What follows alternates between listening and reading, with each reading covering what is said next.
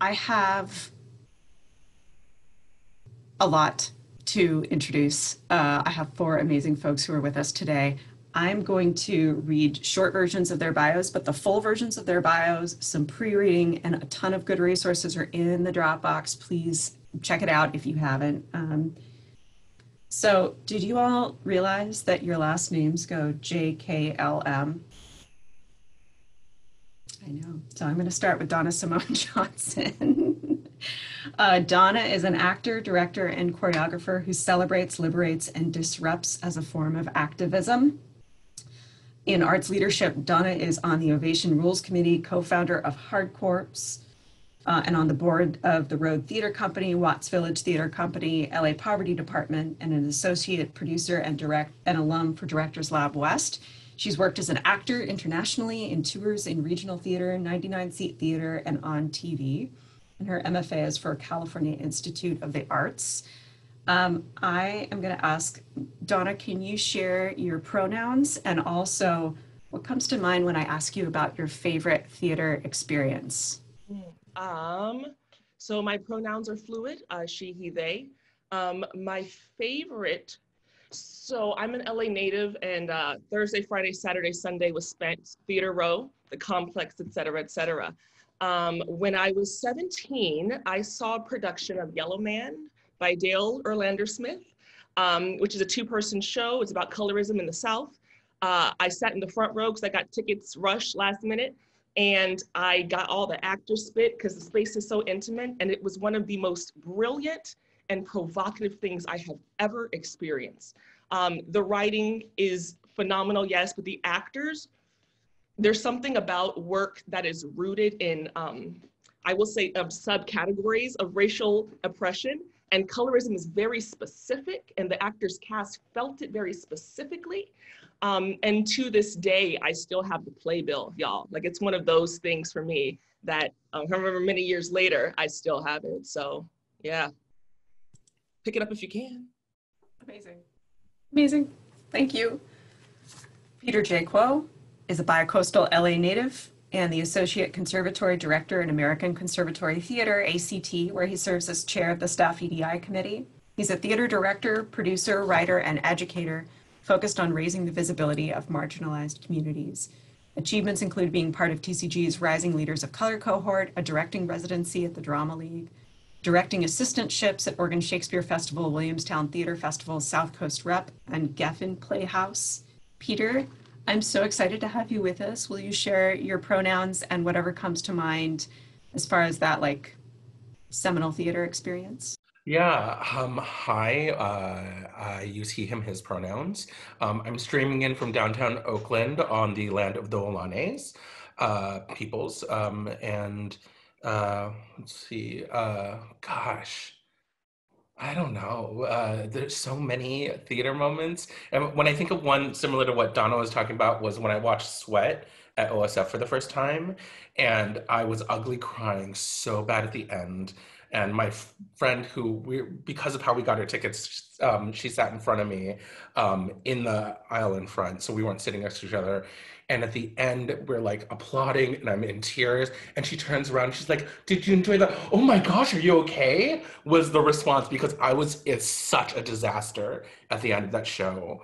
And to me, it's because that play hits specifically the thing that makes me the most frustrated about what is happening in our world, our society, and our industry, is that people in power pit those who are underrepresented against each other. And when you see that happening and like people tearing each other apart when their focus is on the wrong individual or a system or circumstance, I just find that heart-wrenching when people have that much power and control to be able to like, I'm gonna distract from me and get you two to attack each other. And so that's when I'm gone. I've lost it. So. Thank you. Thank you. Victoria Lewis, Vicky, founding director of Other Voices at the Mark Tabor Forum and CTG staff member for 20 years, right, Vicky? Yep. And a professor of theater arts at University of Redlands, Vicki is a pioneer in theater and disability, working since the 80s in a variety of theatrical models, grassroots, community-based, regional not-for-profit, television, and film.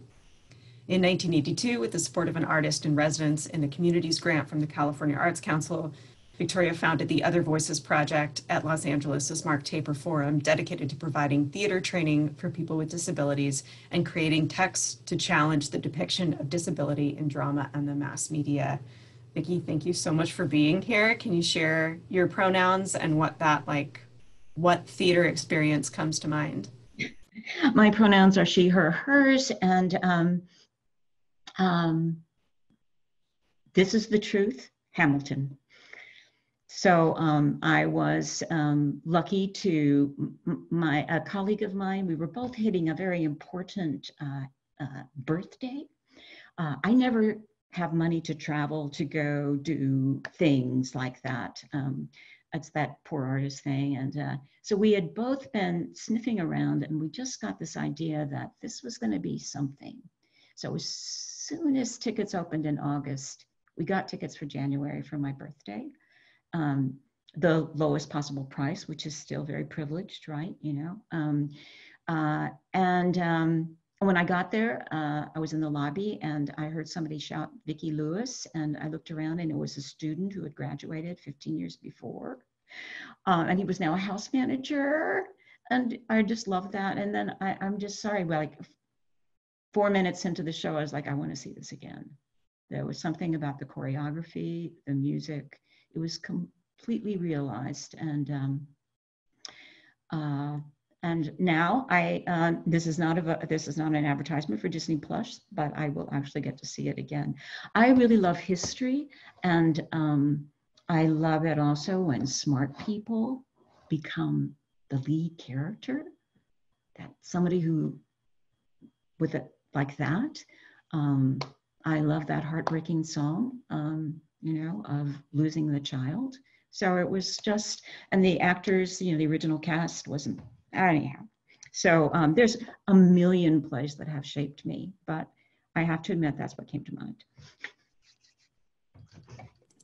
Amazing. Thank you. Yes, very timely today. And Alex, oh, my light is still haunted today, everybody. Alexandra Maida, as a stage director, culture producer, disruptor for social justice, and a digital media creator, Maida generates original works through collective ensemble practice that is engaged both in person and virtually with artists and changemakers across the globe. As a devised theater maker, she nurtures female-driven spaces that center women of color and rich collaborations between the community, performers, scholars, designers, thinkers, and artists. With her work, she aims to positively shift how we interact with, look at, and value the femme body. She's the artistic director of Teatro Luna and Teatro Luna West, a national Latinx/women of color collective that tours internationally with ensembles founded in 2000 in Chicago and 2014 in Los Angeles. Alex, it's so good to have you here. Can you share your pronouns and your whatever theater experience comes to mind? Yeah, hello everybody. It's so wonderful to be here. My pronouns are she, her, hers, and I really always struggle with this question. Every time I'm asked it, I have a different answer every time. But the thing that came to mind this time when you first asked it was this piece, and I had to like look up what it was called because I couldn't even remember. It was by Lemmy Bonifacio, and it was, I think, in 2011 during one of the Radar LAs. And Lemmy is a artist and director from New Zealand, and he has a company, a Samoan company called Mao, I think. And they did a piece that was somewhat inspired by Shakespeare, Tempest and something. And there were no words. It was drew from movement and voice work and breath work.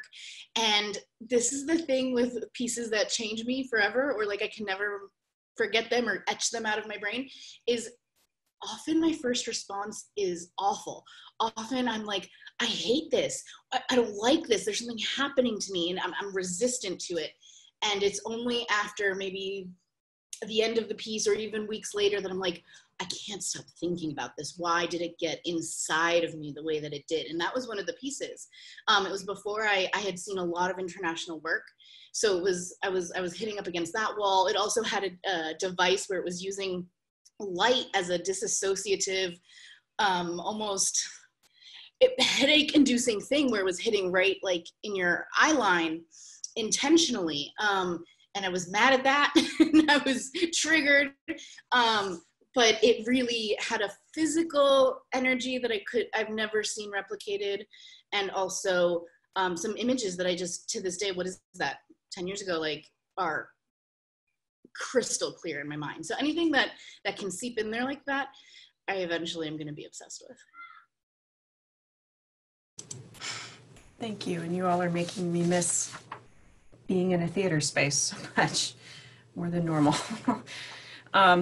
So today we had a prep conversation, and where we landed after talking about just all of the different many ways to approach this conversation is we're going to focus this conversation on identifying and discussing tools and strategies for navigating theater spaces and promoting anti-racist spaces of all kinds. Particularly, we want to lift up intersectionality and the joy that comes from social justice and civil rights work, creating and promoting equitable and anti-racist, anti-ableist, anti-sexist, anti-discriminatory art making and performance spaces as good for people and good for art. So that is where we're coming at this work. We're also going to do the format a little bit differently. Each of the guests is going to start by talking for about 10 minutes ish. And then we're all going to have a chance to chat a little bit amongst ourselves and then get to some questions as well. So I just invite all of you to listen, take it in, think about it. We have an order. We're going to do Donna and then Vicky and then Peter and then Alex. So I am going to hand it to my friend Donna. Thank you. I am very grateful that you read our bios, because that's my least favorite thing is to talk about that stuff. Yes, I work in a bevy of arts leadership, essentially, in addition to everything else, it's too much, absolutely. And I don't always show up the way that I want to, or I know that I can, because it is so much. But I'm a firm believer that, if you're going to talk about it, be about it, right? If you're going to bitch about it, then show up about it. And so that's kind of how it started. And now I can't get off the train. So if you feel like you hear something, you're like, I want to do that, please send me a message. I'm tired, y'all. I am so tired. I need a nap. But in sort of the intersections of all of these different things, my focus on these boards and these committees with these different groups and advocacy leagues, essentially it's been the same, which really is to examine and hold accountable the constant presence of microaggressions and oppressive culture in this intimate and vulnerable white supremacist ableistic culture that can be toxic and taxing, right? Over the years, I have seen in numerous BIPOC and underrepresented communities just depart from the theater because there's a constant presence of white ableistic supremacy. So that's why I'm still here, because I'm all day I will show up, right? Like I'm that person, and I really don't mind speaking truth to power, as they say, although I have a bit of a tone issue. I'm working on that, but I don't mind showing up in those ways. As a Black queer artist, like there are a lot of ways that I am often in the hot seat, and there are a lot of ways that simply my existence can be seen as a threat. Sorry, y'all, I gotta set this timer though, because I'll just be talking. Can be seen as a threat, and so my predominant labor up until this point has simply become about education and navigating these racist standards. As of late, I am done with that work. I feel like at this point, if you don't get it, especially because so many of these theaters are producing works that examine these things, it's a choice not to get it, right? And at some point, the future of the American theater, which is a lot of you, will have the keys in which to continue that fight. But at this point, like my teaching, my emotional labor, done, right? But I'm still here, and I'm going to be here. I have found that the American theater panders to BIPOC. They exploit our historical pain. I don't believe that plays that deal with race are provocative, right? I find them very often be racist storytelling. The programming of BIPOC stories, in particular Black, and I'm gonna kind of go between those two because that's the world in which I live in primarily. The programming of Black plays for white audiences is a form of racism. And I believe that a vast majority of the American theater have a lot of racist practices, right?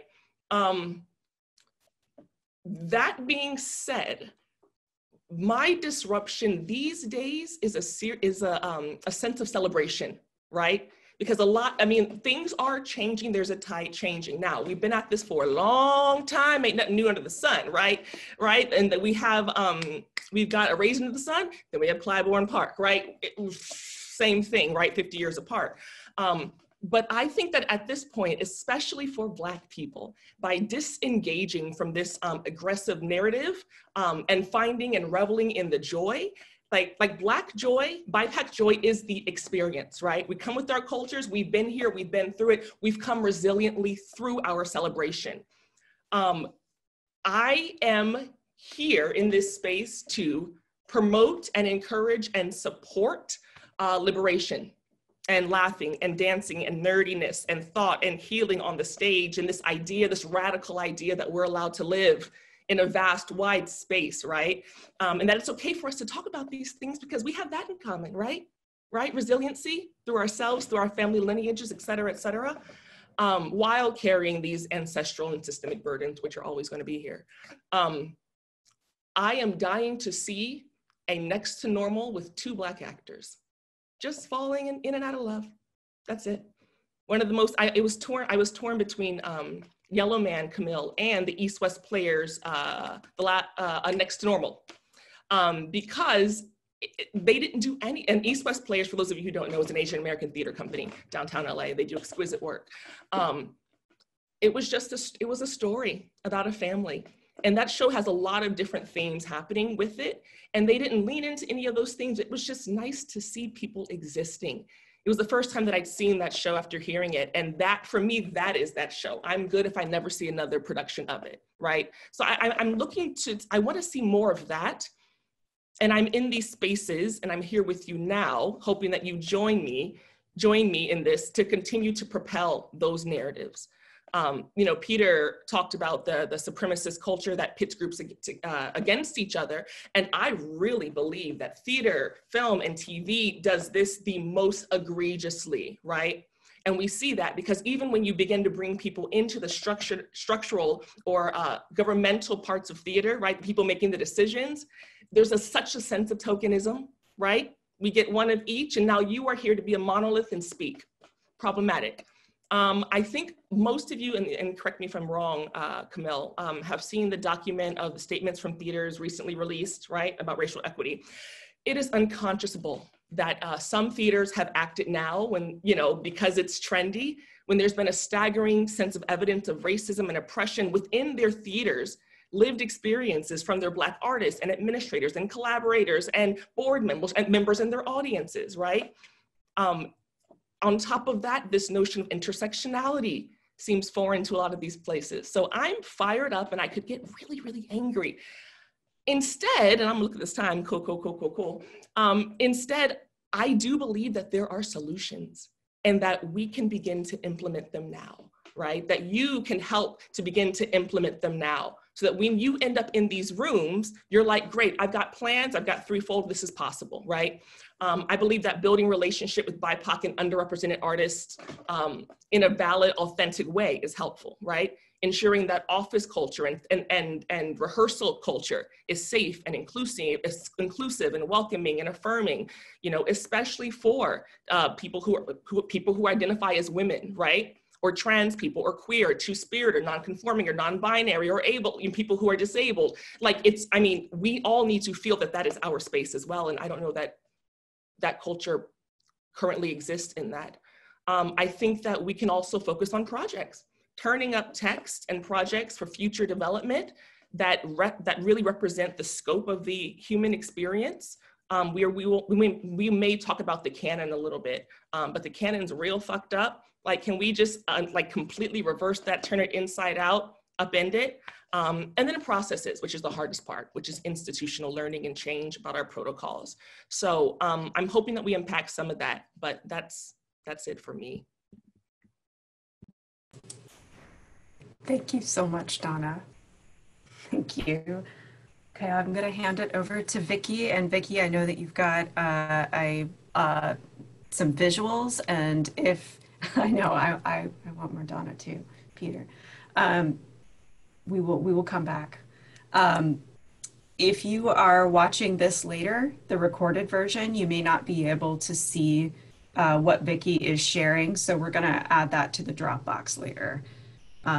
Vicky, I'm going to make you a co-host, and that should enable you to share your screen if you do not already have that. So Vicky, please take it away. So if I start talking, I turn up in the window. Yes. Yes. I am not turning up. How come I'm not turning up, Camille? You are. You're good to go. If you're on speaker view, then you will turn up, but we can see you. I can't see myself though. How come? And I need to see the PowerPoint when it comes up. Are you on speaker view or gallery view? Maybe that's the problem. God.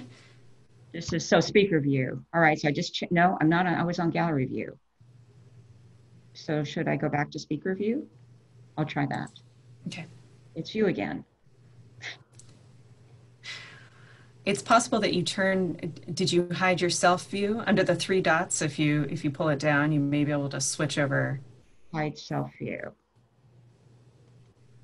No, it's not. It's not. Spotlight video, add profile, hide self view. No, I just disappeared when I did that. What happens if you share your screen? Those buttons aren't. Now I've disappeared. Sam says try pinning yourself. Okay, all right, but first I have to find myself. There I am. How's that? I just spotlighted you. Somebody just fixed it. Okay, fine. I did. I think. I don't know if that's. I don't know if I fixed her or not. But. Right. Well, I can now see the share screen thing, which I'm anxious about. So, not a tech whiz here. First, make that very clear. But I'm so excited to be here with this enormous audience that I wish I could see, and Camille and Donna and Peter and Alex. So thank you so much. When we first got this invite, I thought I was going to be focusing on the activism of theater artists over decades to open the playing field and bring more people in than cisgendered, non-disabled, middle class, white men, right? So, so I was looking, because I'm a theater history person, so I like to look that way and see where we've been, and so that we're not alone. People have been working in these fields for decades, if not more. So I was looking at turning points like that might interest you during the 1940s and 50s. Within all the major actor unions, there were subcommittees devoted to advocating for equitable access for employment for non-white performers. And some things came from that. And then, you know, everything kind of leveled back down to normal, and we know about that. Or the deaf community's protests when Robert Redford got the movie rights for Children of a Lesser God, and he claimed that he couldn't find any deaf actors good enough to be in the movie. And then Marlee Matlin went ahead and won the Oscar for Best Actress, she's a deaf actor.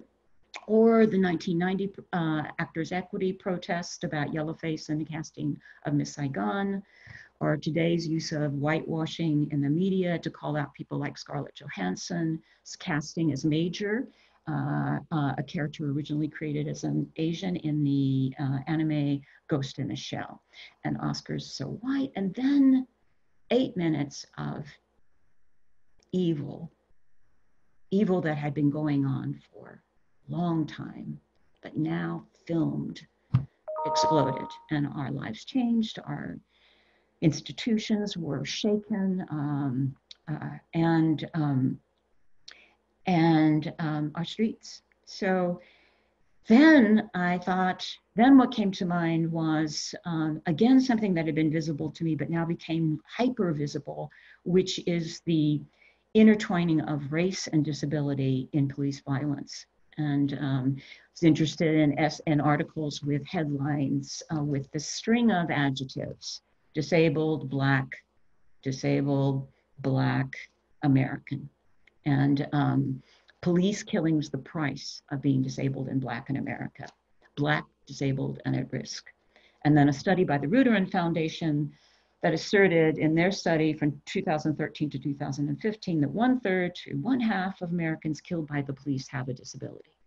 So, wow, this moves me as a citizen and as an artist. And I will put some of those links, I'll fill it out, but I'm not an expert. So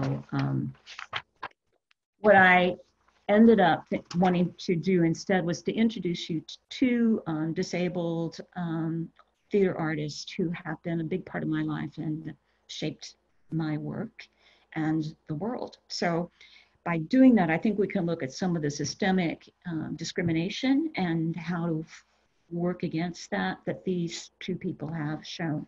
And this is the point where I share my screen. So everybody, there it is. And slideshow. Slideshow.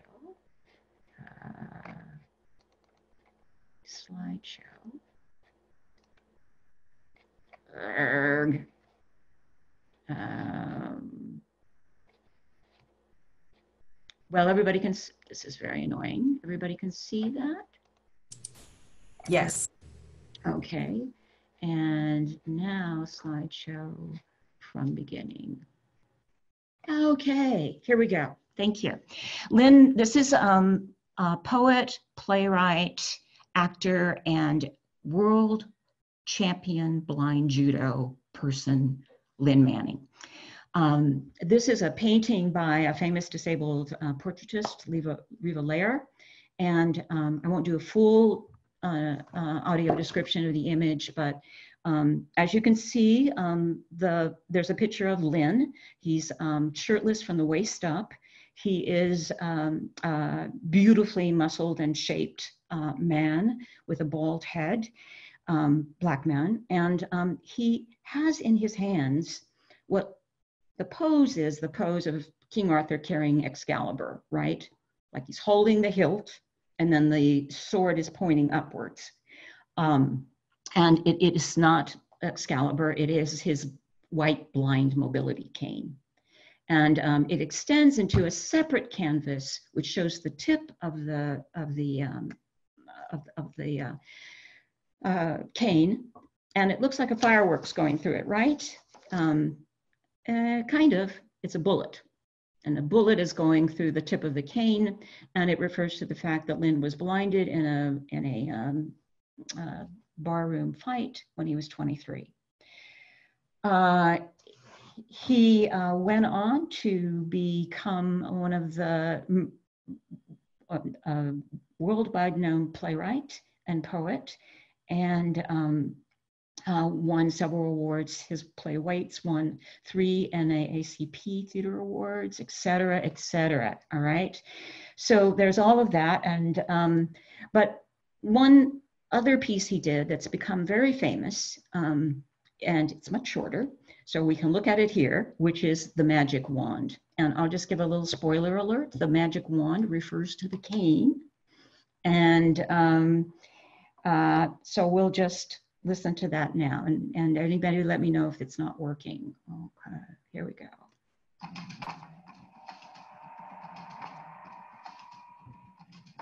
Quick change artist extraordinaire.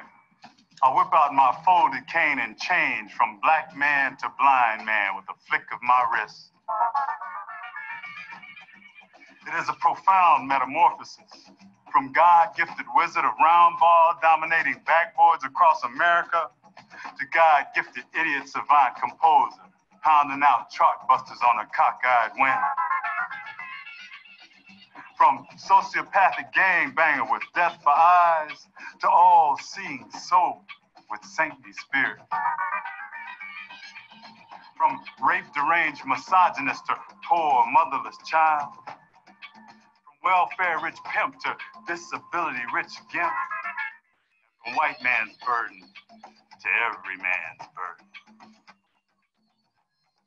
There's always a profound metamorphosis, whether from cursed by man to cursed by God, or from scriptures condemned to God ordained. My final form is never of my choosing. I only wield the wand. You are the magicians.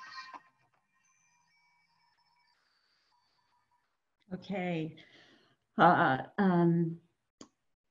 So that's known for like one of the best examples, most greatest pieces of art that brings together the intersectionality of race and disability. And so Lynn has illustrates some of the problems around discrimination in education and employment for, it's a combination for him of being Black and disabled, but when he sought training after being blinded with the Department of Rehab, he told them he wanted to get a BA in English literature because he's a poet. And so they went, what are you talking about? We have something so good for you. We're going to set you up in a newspaper stand and you can have your little newspaper kiosk for the rest of your life. So he didn't bow to that, and he went on and he got a degree in English literature, and he went on to have this amazing career. And you know, one would think, well, if it's the whole thing about disabled people overcoming things and becoming perfect, you know, with that tried, cliche, damaging stereotype, Lynn was a saint. Lynn was a hero. Lynn had done it all, but that's not at all what where he took this next step. And he went on with Quentin Drew to found the Watts Village Theater in 1996 and to create theater for the whole Watts community. And beyond that, and also he taught martial arts to visually impaired children and adults at the Braille Institute. So that to me is a great life in the theater. That is complete. And I also recommend it as a way to maintain your sanity and your health, is to not sit around waiting at the phone, waiting for your sitcom to come through. That bless you if it does, you know, give money to the Center Theater Group. So anyhow, so that's Lynn. And then, so the second,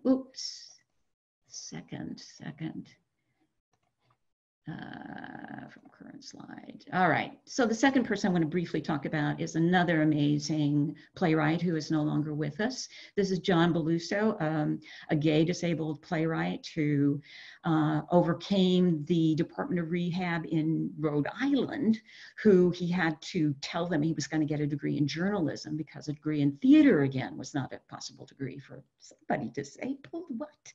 So he got that degree at Tisch, and he went on to get his MFA at Tisch, and he was mentored by Tony Kushner and had a very brilliant, wonderful career until his untimely death in 2006. And I want to bring John up because John has this sense of history and of this image you often hear from people accepting their Academy Awards. I'm standing on the shoulders of, right? And this is, I'm going to read this for you. This is what John has to say about the disability civil rights movement in a very personal way. Although too young to have participated in it, I think of myself as a writer who was born of the contemporary disability civil rights movement of the mid to late 1970s.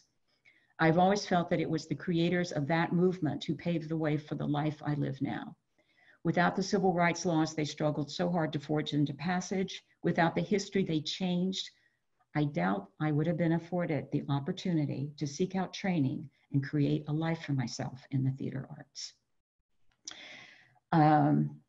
That moves me, you know, for many, many years after John's death. It's such a beautiful and generous understanding of our connection to each other and this large family, this legacy we have as theater artists.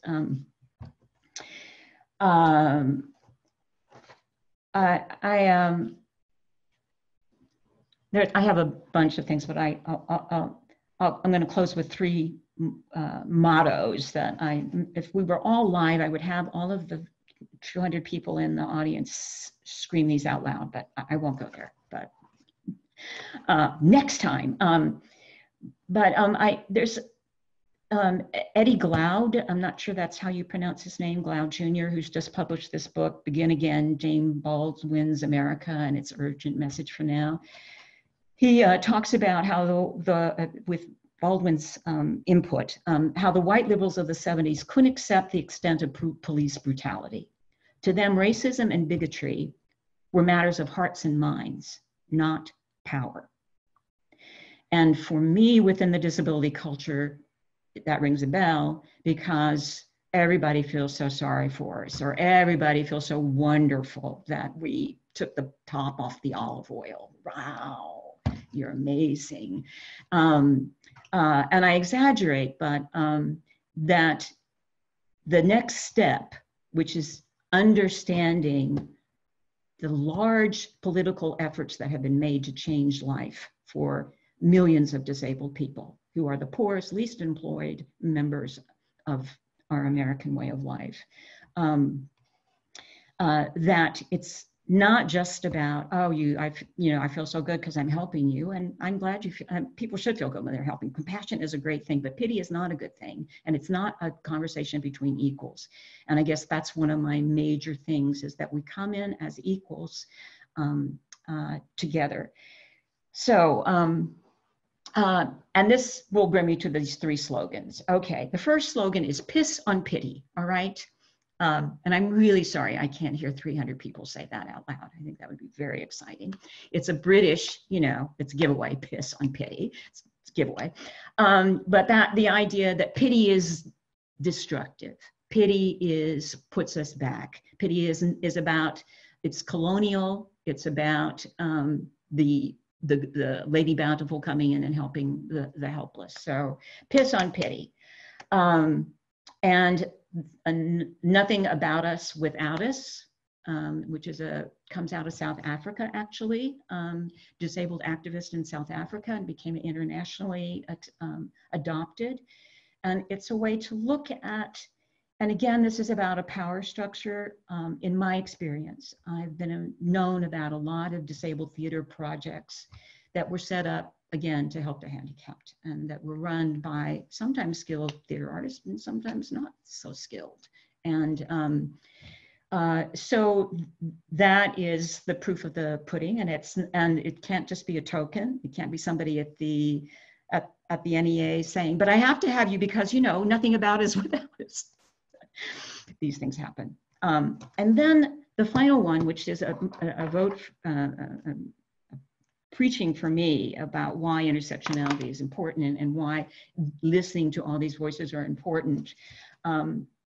For years, I have been involved in demonstrations of which the chant is, hey, hey, ho, ho, nursing homes have got to go. Hey, hey, ho, ho, nursing homes have got to go.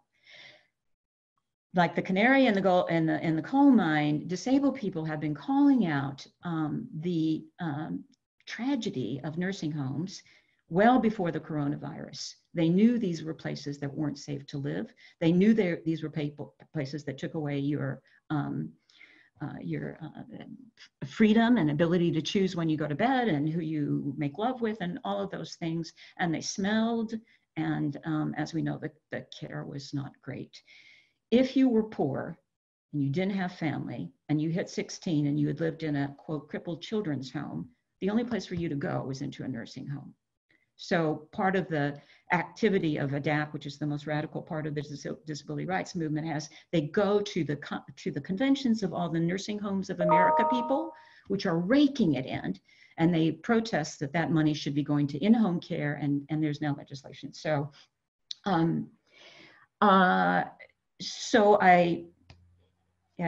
so paying attention to the to these overlapping. So, and I just want to end with something as kind of corny, but I like Hamilton. So Frederick Douglass, power concedes nothing without a demand. It never has, and it never will.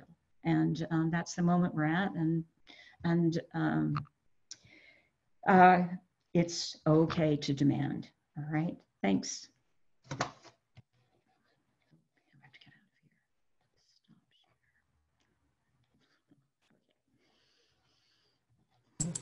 Thank you so much, Vicki. Thank you. And I see a couple of folks have questions. That's fantastic. We're going to have our two more presenters, and then we're going to start to open things up to discussions. So with that, I'm going to hand it over to Peter. Hi. Wow. I learned stuff from both Donna and Vicki today, which is always exciting. I always like to sit in a perpetual place of learning.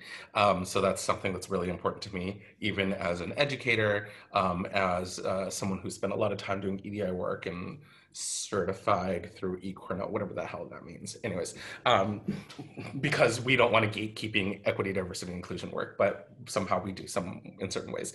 That's another conversation. So this is a conversation about diversity and representation. And I guess the way I talk, or when I think about that, I guess to me, it's what are the approaches that we want to do to kind of address those issues. And for me, I tend to mostly focus on a racial lens, but at the same time, I look at it very intersectionally, as well as a feminist lens. How do we promote anti-racism? How do we promote anti-patriarchy? How do we promote specifically anti-Blackness, address transphobia, homophobia, ableism? Like there's so many different ways in which this can go. And so I think that's strong when it comes to diversity and representation. A huge part of it, I think, does come from, well, educating, but in a certain way. I live by a fire station, so you're probably hearing that. Anyways, the thing that I've been kind of leaning on when I talk to more and more folks about this is the multitude of approaches in which we combat systemic oppression. And so I look at it as three different lenses. I'm gonna go back to grid view. I'm just realizing, capture everyone's faces. I look at it three different ways, and I feel like there's a fourth way that I haven't really figured out yet, but to me, it's, okay, so there's a home and it's not inclusive. It has not made people feel welcome on a regular basis. So what are the different tactics in which we are now creating an inclusive home? For some people, it's completely rebuilding the home, making sure it's accessible, making sure it's welcome. They're building their own home, using whatever resources that they can to get to that.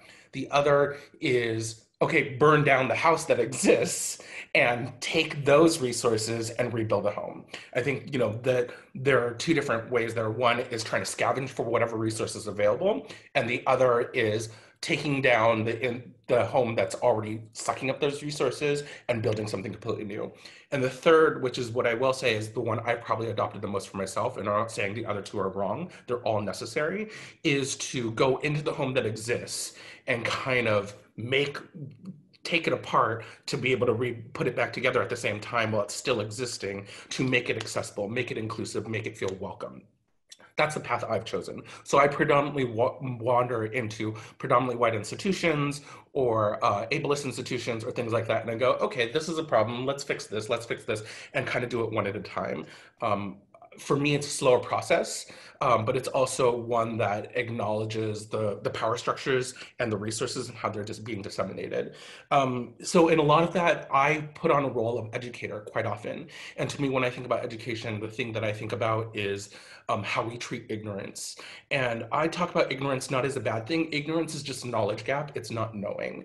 And I want us to be careful of, for me, I try very hard not to shame ignorance, because the moment someone feels ashamed of their ignorance, they want to hide it. And if they hide it, they're never willing to learn. To be able to point out, oh, this is something I don't know, and that's okay. We need to normalize acknowledging our ignorances, because if we're constantly hiding it, we're just not going to be able to have the vulnerability to share. And so that's something that I think is really, really important. And I say that because it's ongoing work. It's going to take us so long. This one session is one session, and when I hope is like thousands of sessions that you attend to continue learning, because I'm still continuously learning every single day. As much EDI work as I've been doing for over a decade now, like me really coming to terms with addressing specifically my anti-Blackness that has been trained and placed into me and internalized, as well as something that has been perpetuated between Asian and Black communities in order for us to pit each other against, specifically that thing that I was talking about earlier. That only came about in like the past 3 or 4 years. In the way that I thought I was uplifting and supporting Black folks and addressing my own anti-Blackness, it was really about speaking for them or speaking over them to be like, I'm gonna be the savior and blah, blah, blah, all of that crap. There's a lot of crap in there. Let's acknowledge that and let's break that apart. Still take some time. So I say all of that because here's what I'm gonna actually do. I've been working on this video that I'm planning to record, which is talking about how white supremacy is very much like the coronavirus. It is a virus that we are all infested with. And so I am going to actually just read this draft of this. You're all gonna get a preview of what it is, because I think it's kind of just the best way to sort out some of the thoughts that I've been thinking. And I will hand this to you as a gift, I suppose, and then you decide if you want to return it. So it's a video open letter. Dear American Theater, and I'm talking to the white and the Black, Indigenous, and people of color of our industry. On Wednesday, June 3rd, at the Theater Communication Group Online National Conference convening, there was a gathering that utilized the prompt, and I'm paraphrasing because my brain is processing the pain of our industry still. What can we learn from COVID-19 to rebuild our theaters with a focus and attention to dismantling white supremacy and anti-Blackness? Yeah, that's a big question. Okay. In the breakout room I was in, it was a microcosm of our industry with 6 white men, 1 Black woman, and me, a queer Asian American cisgendered male with an invisible disability standing in the land of the Ohlone people. I will not get into the details of how the power dynamic of that room unfolded. Instead, I will discuss how being in that room with those dynamics allowed me to reach a discovery of how to answer that prompt. But first, we are at a time of great civil unrest. Black lives matter and will continue to matter until police brutality stops and white supremacy is extracted out of our nation's culture. And sorry, but for me, that means the Black Lives Matter movement will likely continue through my lifetime, because white supremacy is so entangled in our laws and our social contracts and our education and our media and our cultural offerings and it will take more than one lifetime to unravel. I'm sorry. So how can COVID-19 teach us about the theater industry, how to rebuild, centering the dismantling of white supremacy and anti-Blackness? White supremacy is a virus, and anti-Blackness is a symptom. Racism, white exceptionalism, unconscious bias, fragility, toxic masculinity, assimilation, and so many more are all symptoms of this disease, white supremacy. And we are all infected. White, Black, Asian, cis, trans, hetero, queer, disabled, rich, poor. A virus does not discriminate. I'm sorry if you grew up in a westernized society, if you consume Western media, were educated in a westernized school, engaged in westernized social gatherings, walked down a westernized street, or you have been exposed to and then you have been exposed and you've touched your face, your eyes, and your mouth, and you are infected. Now, this disease does not affect everyone in the same way. Black and Indigenous folks have a compromised immune system because their thymus gland has been working overtime since they were born, fighting the infection internally and externally on a daily basis. The tangible symptoms infect: pain, shortness of breath, fever, delusion, nausea, vomiting, insomnia, depression, anxiety, a sore throat from screaming and crying, mental and emotional trauma, difficulty walking, difficulty breathing, difficulty existing, death. Now, am I talking about COVID-19 or am I talking about white supremacy? Both. White folks and BIPOCs, if you're not displaying those effects, it does not mean you are not infected. It means you are asymptomatic. And you might have a dangerous strain because you have allowed that virus to grow and mutate in your body. Without taking the safety precautions of washing your hands regularly with a privilege check, wearing the mask of education, taking anti-racist social distancing precautions, applying the antibacterial gel of transformative justice, you have unknowingly spread a more dangerous strain, causing coughing microaggressions, sneezing macroaggressions, shaking, gaslighting hands, leaving droplets of triggered traumas, and recycling the air of racism. I have been doing these things. Some of us have been doing these things, and unless you've been doing these things, unless You have been doing these things.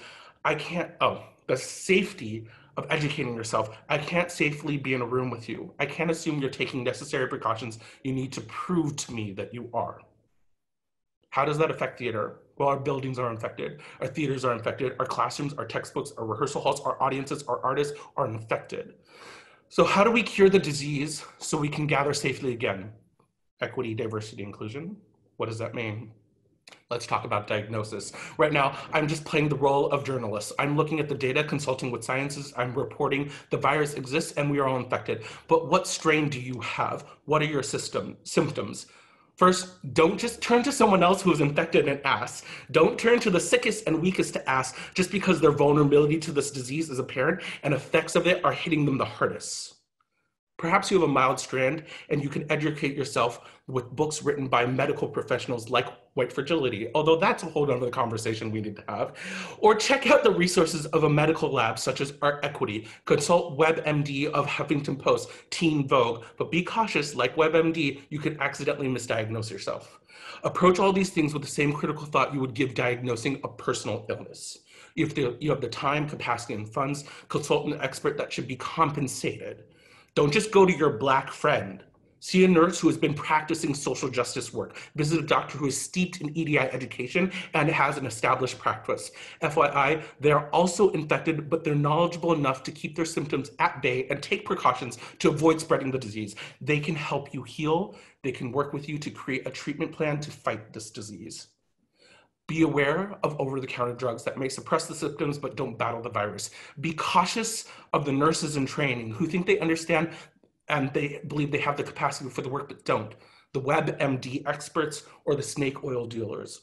All potentially good resources of information, but you still need a medical team of experts from different schools of thought to treat the disease on all sides. And when I talk about white supremacy as a disease, we could also talk about ableism as a disease. We could talk about transphobia as a disease. We can talk about all these systems as diseases. Now, perhaps you have a good friend who is a doctor or a nurse. Take them out for a meal or at-home delivery, get a free consultation, listen. If you trust the person, don't tell them that if you trust this person, don't tell them they're misdiagnosing you. Don't reach out for help and tell them that they are wrong. So what does treatment and spread of prevention look like? First, be cautious of taking the meds prescribed for someone else. They might be helpful, but everyone should be working with their medical team to ensure the right meds and right doses are being prescribed, depending on your case. But like COVID-19, we know there are so many good general treatments, unconscious bias training, anti-racist education, instructional videos. I don't know why I put air quotes on those, disregard those. What does this look like in the theater? Is diversity a cure? For our industry, a lack of representation is a symptom, but diversity is a Band-Aid. Sticking BIPOC bodies into theaters, offices, rehearsal halls, stage classrooms, and artists and audiences that are infected just addresses a symptom, but exposes those who are more vulnerable to the disease and showing the most painful symptoms to the most painful symptoms to a more dangerous strand. What about inclusion? What does that look like? How are the places and the people who are most vulnerable will be exposed to being prepped for their arrival? Your boardroom, your faculty, your artists, your audiences who are all asymptomatic to these effects should not be inviting the most vulnerable into your spaces unless you know they have washed their hands regularly, maintained social distancing, ensure all the surfaces have been cleaned to the best of their ability, and wear personal protective equipment. That's how you make vulnerable people feel included. You let them know that you're aware that you have the disease and that those who are infected, that you put them around, are doing everything they can do to reduce the risk of additional harm upon contact. So, what about equity? Equity is an acknowledgement that not everyone is inclusive. Not everyone believes in science. There are deniers of COVID-19. There are deniers of the death rate. There are people who want to open up too soon when there's not enough education on the dangers of how for everyone, and not everyone is taking precaution steps to reduce risk to others. This recognition includes that asymptomatic people have more energy, time, and access to expose themselves to untreated diseases hidden around, but still reap the benefits. You can go to the beach, you can go to a pool party, you can go to an in-person class, That's my fire hydrant or fire station next door. You get to go to the beaches, you get to go to the pool classes, you get to go to in-person classes, you get to get your nails done, your hair cut, you get to go to sporting events, enjoy the pleasures of rest, relaxation, education without getting sicker. Deniers reap benefits, and they are asymptomatic. If your immune system is healthy, you're spending your time and try spending your time and energy to do grocery shopping for the immunocompromised. You are educating, spend time educating other peeps on social distancing, safety precautions. You're utilizing your privilege for the health and to help those who are immunocompromised. True equity is recognizing this and correcting this imbalance. Theaters, educate your staff, provide those commissions to BIPOC folks, hire those artists, make performances accessible to those who are weak, do the emotional labor to hold your healthy folks accountable for exposing BIPOCs to their disease strands. Know when a vulnerable person walks into your space, even if you have treated it, they have walked in from a world that has not. So they will need more resources, more support, more mentorship, more guidance. And because you've reaped the benefit of a healthy immune system, you should provide those things. But don't disingenuously ask or offer meaningful support and change and stand behind them, but stand behind them. Some of us have been seeing our doctors and we know that we need additional support. Some of us may be misdiagnosed. So you are, as the groundkeepers of the field, must recognize when someone is sicker than they appear and offer them support at your cost. Justice is the vaccine, eradicating the disease by dismantling the system that make the weak weaker and the strong stronger. Stepping away from prevention and healing, but eradicating the disease. This vaccine will take a lifetime because everyone needs to dedicate themselves to find it. It's still a little messy. It still needs some work, but I give that to you. There you go. Much love. This is where I really wish that we were all in the same space, because I hope you can feel the applause coming at you.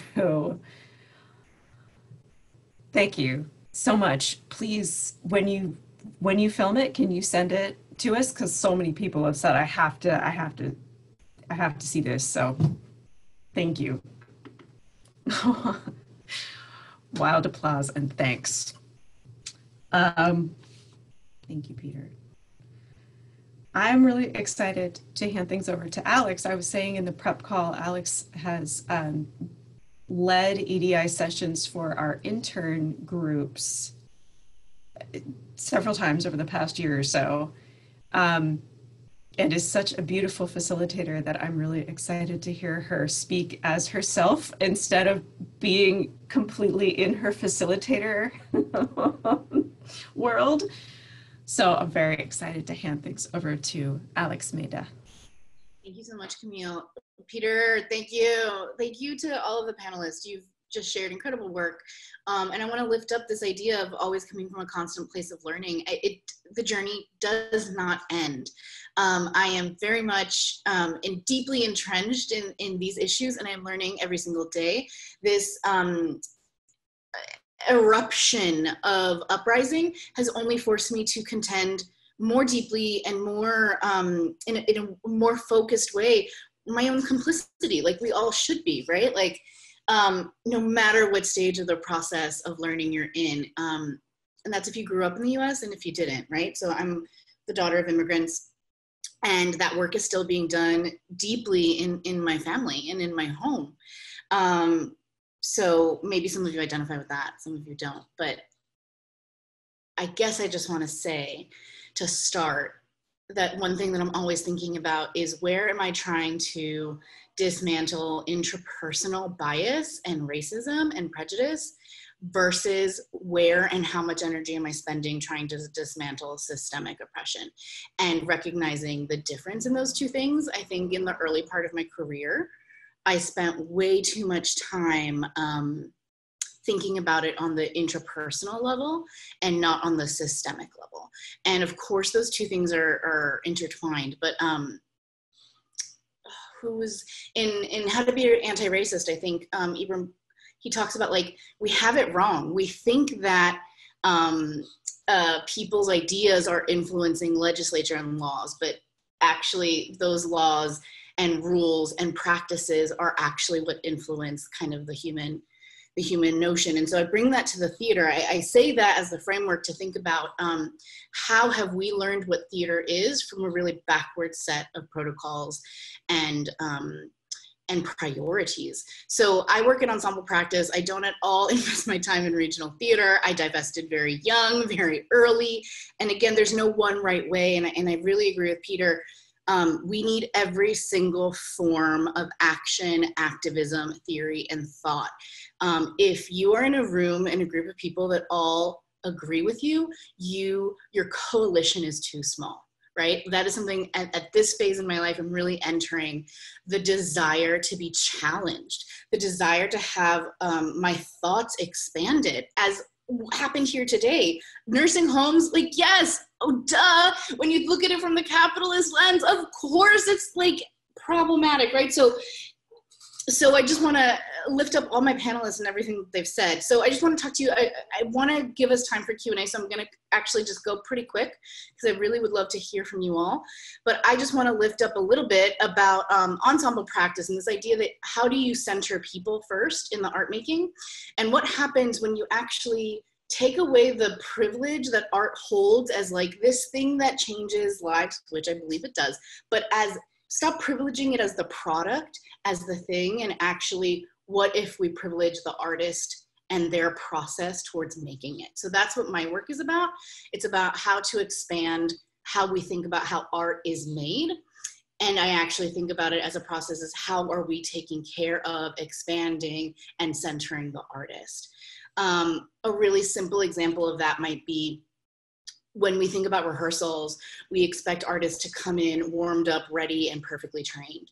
When you start to break apart that model and you start to think, actually, I need to be paying them for showing up so that I can pay them for their warm up, so they're warming up together, so that they're building a bond, so that they are getting out of the craziness of their day and the pressures of living in white supremacy, and they're coming here and they are making a full transition into creative vulnerability. They're making a full transition into like finding that deeper sense of self that is going to make art that transforms an audience, right? So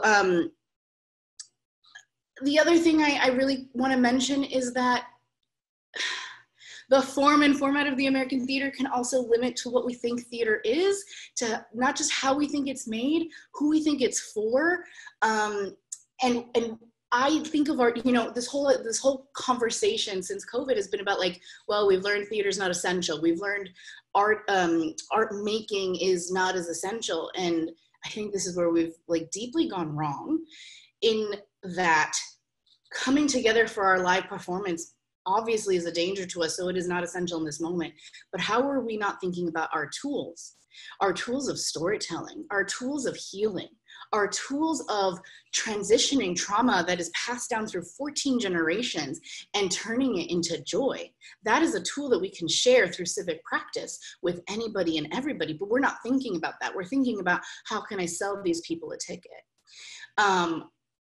And so often when people are like, we need to get people to support us to protest against theaters and equities, I'm like, who are you gonna get to show up at that protest besides the artist? Because we haven't even done the work of showing people what theater is for them. We don't think about the most disenfranchised as theater lovers. I wonder why, right? It's in the way that we make and do these things. So some things that have really just fundamentally changed my life is recognizing that theater exists beyond the US borders. And so many ensembles and companies have existed forever through protest and all of that, but also through ritual. I really think that we need to understand that everyday people will understand ritual as an entry point to the theater and what it can mean for them in their lives. What else? We haven't talked about this. Failure. So I think when I was coming up and going to school, failure is the thing you wanted to avoid. Failure as a BIPOC person for sure is the thing you're not afforded. It's a luxury you're not afforded. And failure is actually the means to learn. It's the means to edit. It's the means to take risk and like fall flat on your face and come back up again. We don't look at theater as a tool to actually train leaders. We don't look at theater as a tool for collaboration across difference, across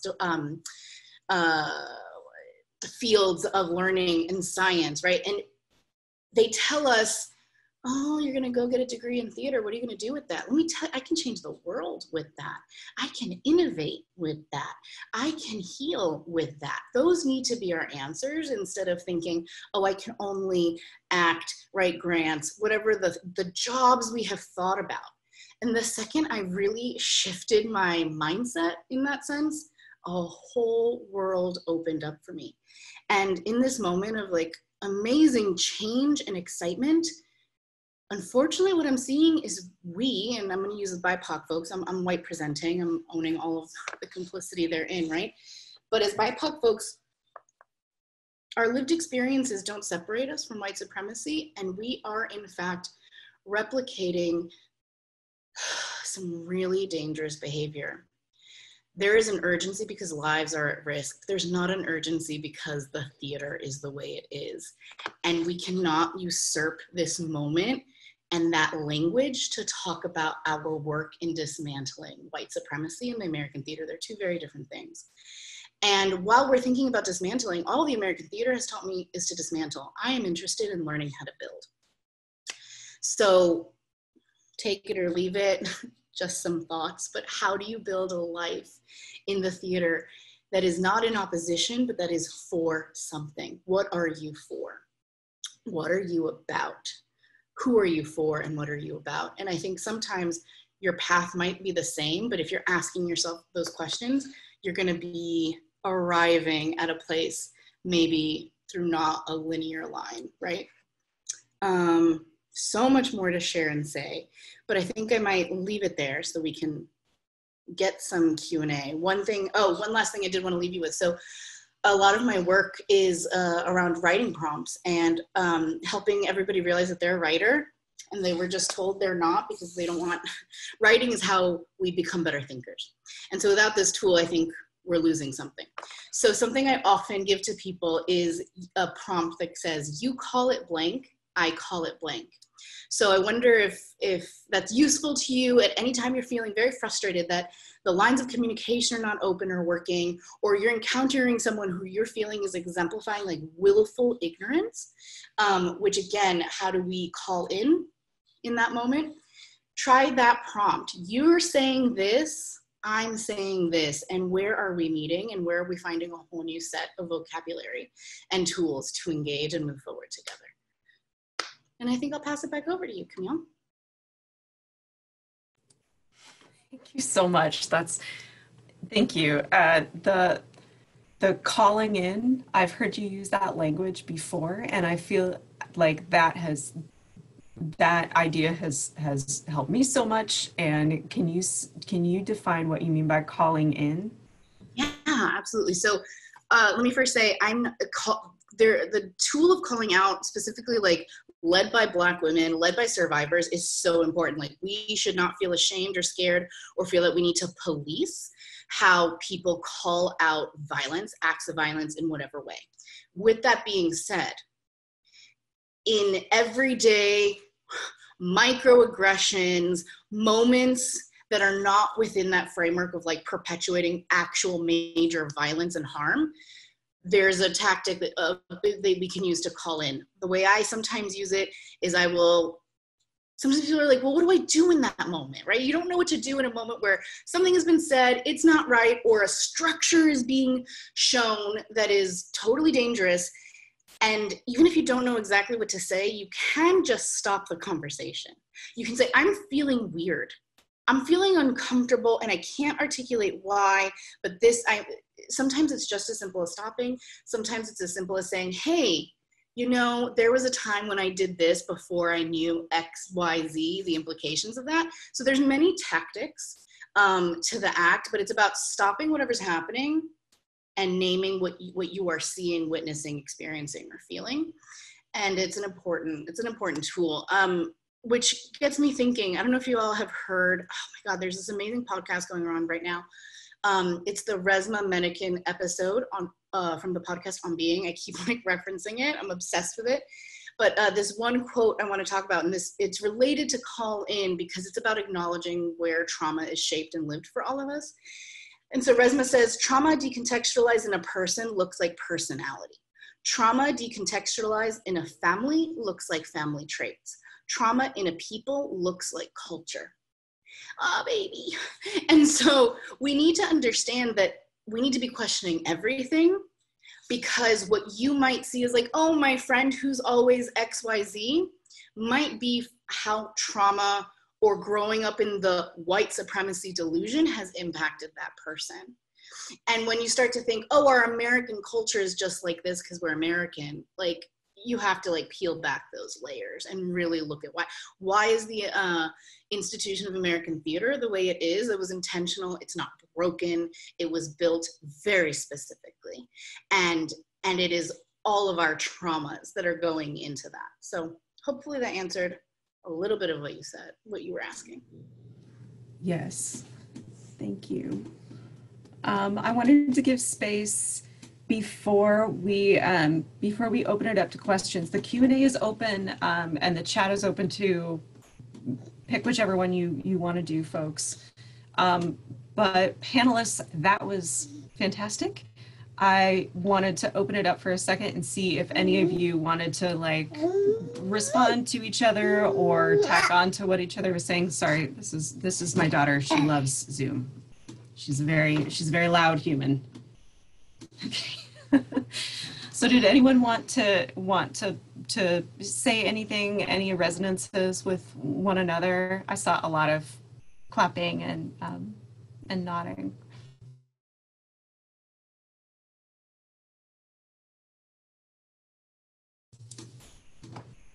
Right. If things come up, feel free to jump back in, but I'm gonna take a look at the questions. These are great, everyone. There's a lot about culture change. I've seen a few that are about changing culture, inviting people into the conversation in various situations, especially within a school environment. Does anyone want to speak to some tactics or tools that folks might use in that situation?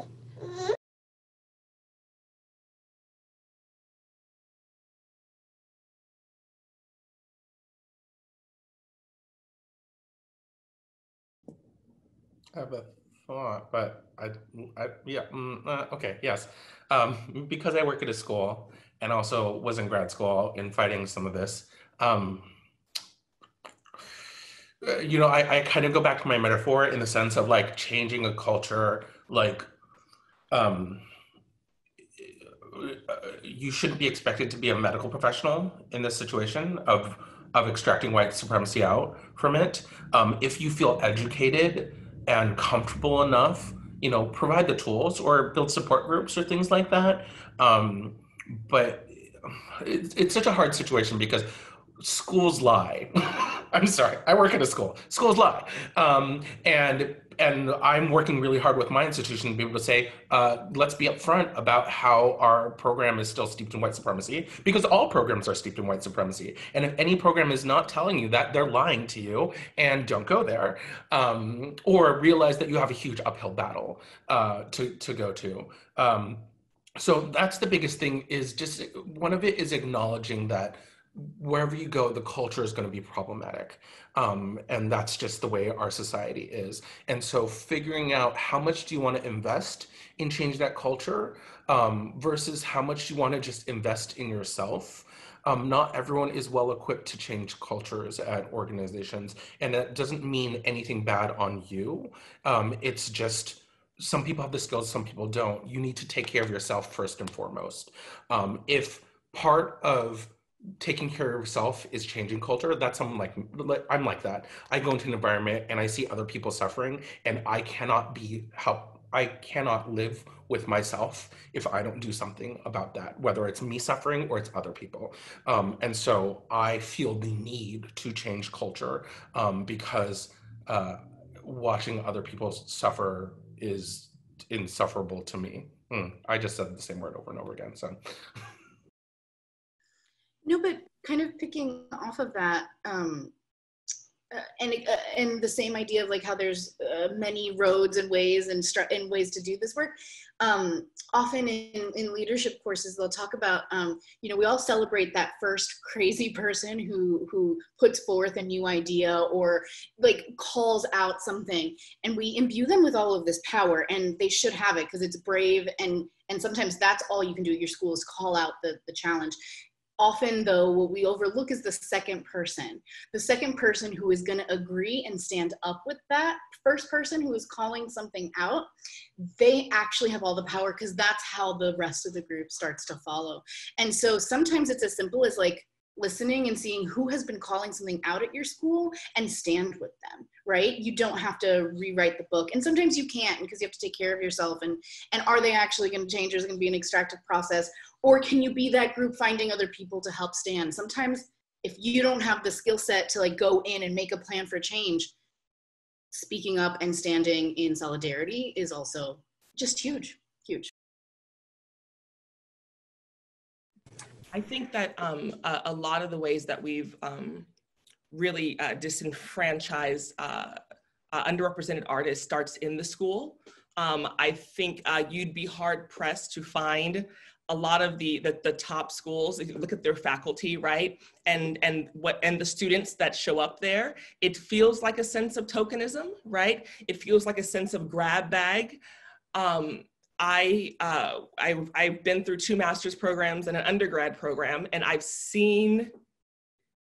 been in rooms, y'all, right? In terms of like, even the way that we're bringing in actors or stage managers, we're sort of hitting this quota.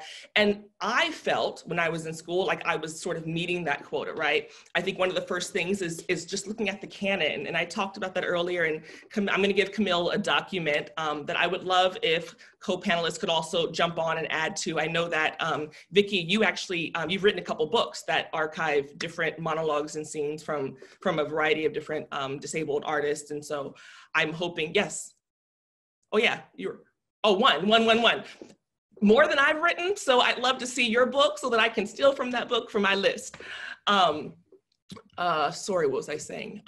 But yeah, I think that it's the same structural change that we need to see in theaters. It needs to start in the schools, right? Which is encouraging communities. Now, I will say to those who identify as BIPOC or come from a queer background or come from an otherly abled background, affinity groups, find your people, bring your body into the space. And take up the space, take up the room, right? If you're assigned something that's traditionalistic or problematic, I don't want to see David Mamet, right? It's up to you to say, I'm not going to do that. It's taxing to me today, right? It's traumatizing to me. I'm experiencing PTSD. I'm not going to do that. Instead, I would love if you could look at these artists instead, right? For those of you who are allies and associates, right, and accomplices, gas them up. Support those communities too, and say, you know what, you're doing a new piece by Alicia Harris. I want to read what to send up when it goes down. I'm going to join you and do a piece, right? Or you can go ahead and use me and I will receive this energy for you, especially in this new world as we're doing this Zoom thing, walking into theater that way. It takes action and not just the discussion or the knowledge of. And I think that that's where a lot of educational organizations have sort of stopped at their statements, right? And showing the picture of diversity on the brochure form. But because you're there, you can call that stuff out tomorrow. Thank you. And this is related. Can you all see the Q&A? I'm never sure about that. Okay, so there are 4 or 5 questions that all have to do with the role of white identified artists, white allies. And one of them is how to use your white privilege to uplift others without being a white savior.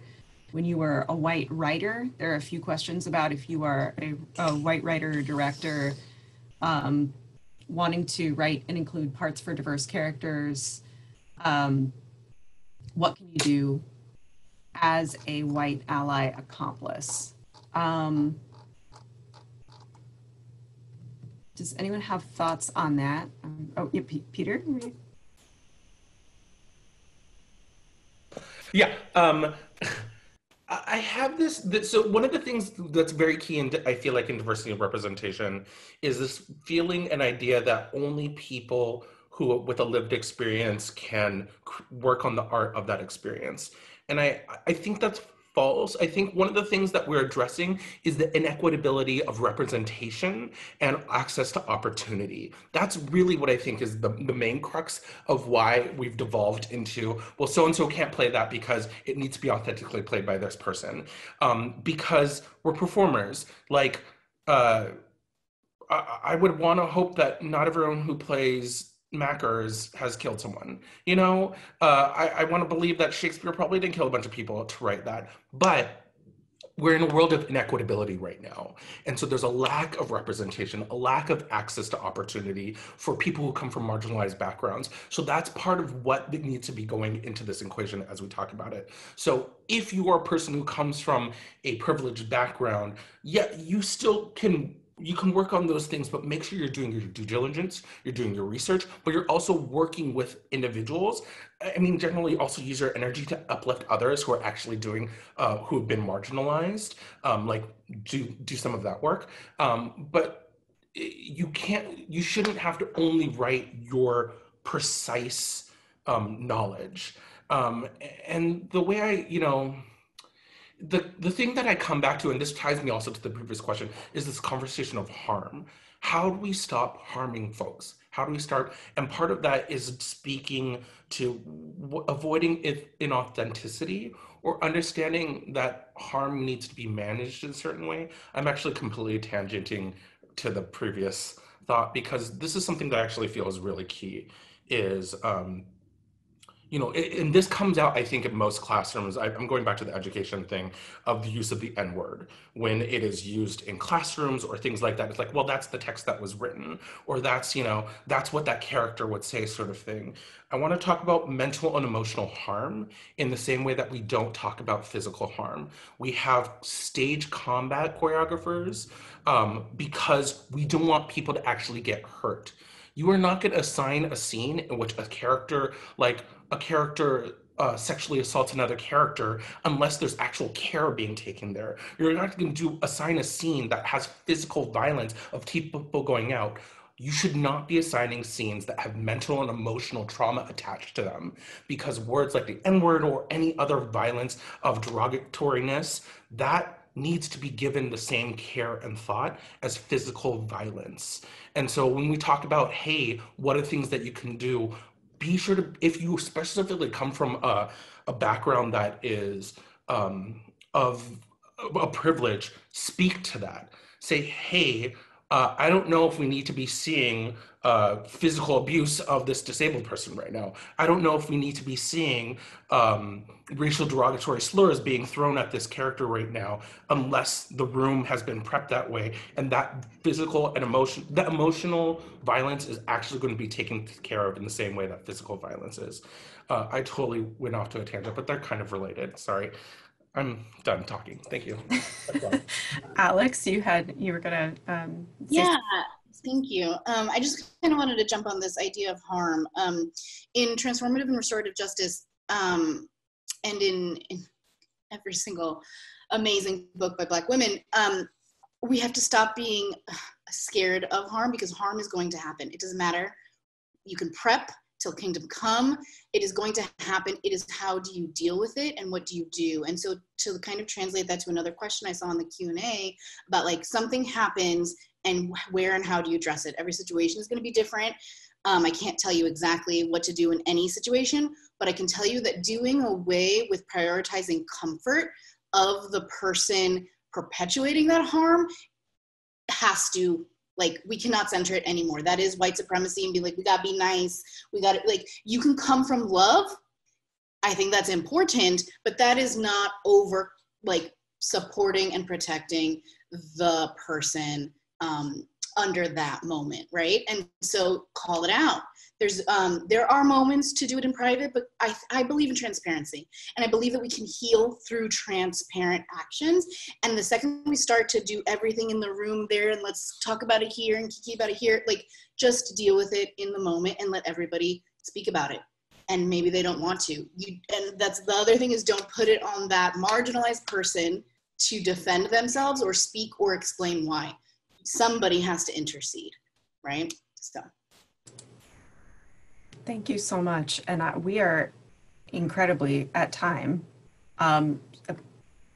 which is unbelievable, but I have a final question, and because we are right at time, I'm going to ask the panelists if you want to answer this one in the chat as well.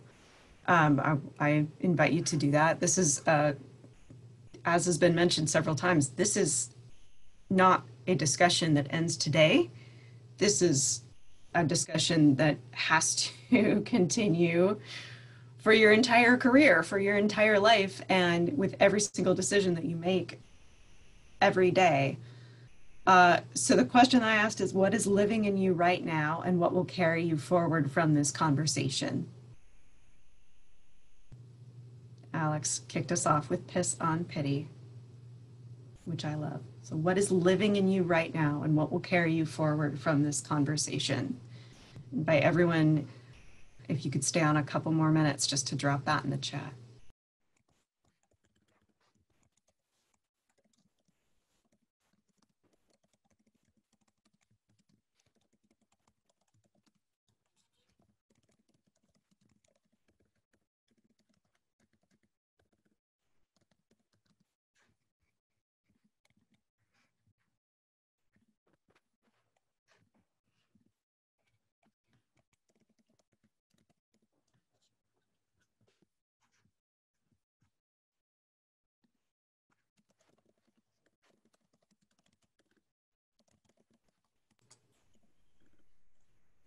Okay, I know that's a big question. They're starting to come in. Nursing home violence and oppression. Power concedes nothing without a demand.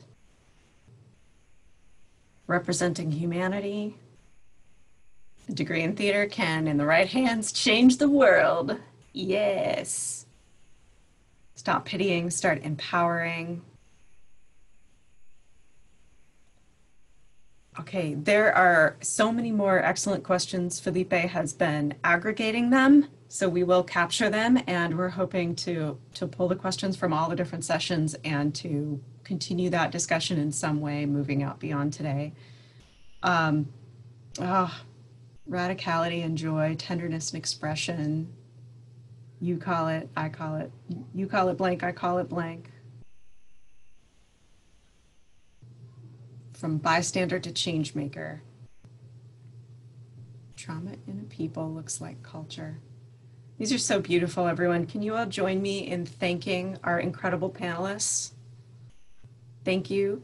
We will be putting quite a few more resources into the Dropbox after today. A lot of resources, including several that were already mentioned today, some resources from Art Equity. So please take a look at that. I'll probably put those in by like Monday. So when I send out the invite for next week, I will remind you that those are there. Donna, Peter, Vicki, Alex, thank you for spending this time today and for sharing your thoughts. So much love to all of you. Oh, friends. Oh.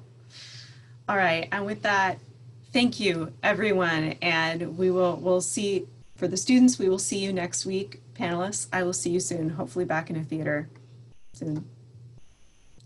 All right. Love to everyone. Bye.